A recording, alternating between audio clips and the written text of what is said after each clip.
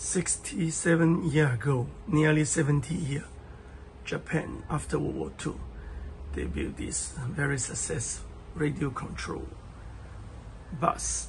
It is interesting because only one signal, but what they are working, let me show you again. The motor move,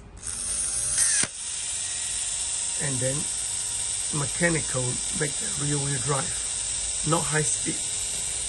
And then if you push the button again, it will turn. If you push one more time, it will go straight.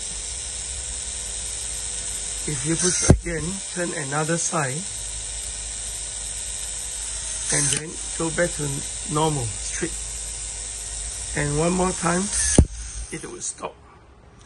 For today's standard, no any fun and a little bit complicated to control. But remember, nearly 70 years ago, 1955, if this is your toy, your father's toy, he will love it very much.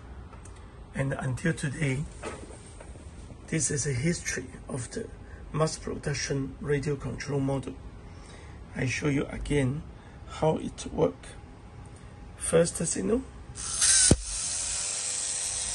rear wheel drive, the bus rear wheel drive. Second signal, turn right. First signal, go straight. Fourth signal, turn left. Fifth signal, go straight. And then stop. Repeat and repeat and repeat. Just need to touch this button.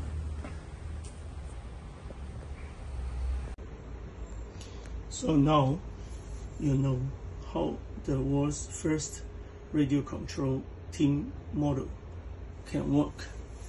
It is not so simple or mechanical. The body is built by tin, like a tin toy, and you can see how to operate. It used a big battery, free for the radio control, free for the bus.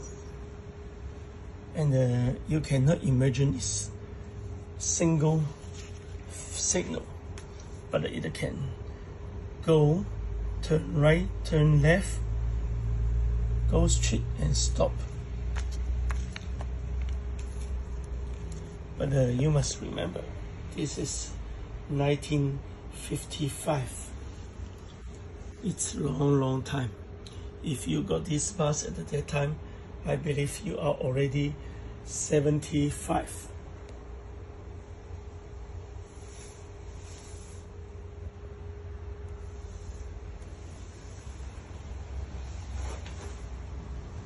Thank you for watching.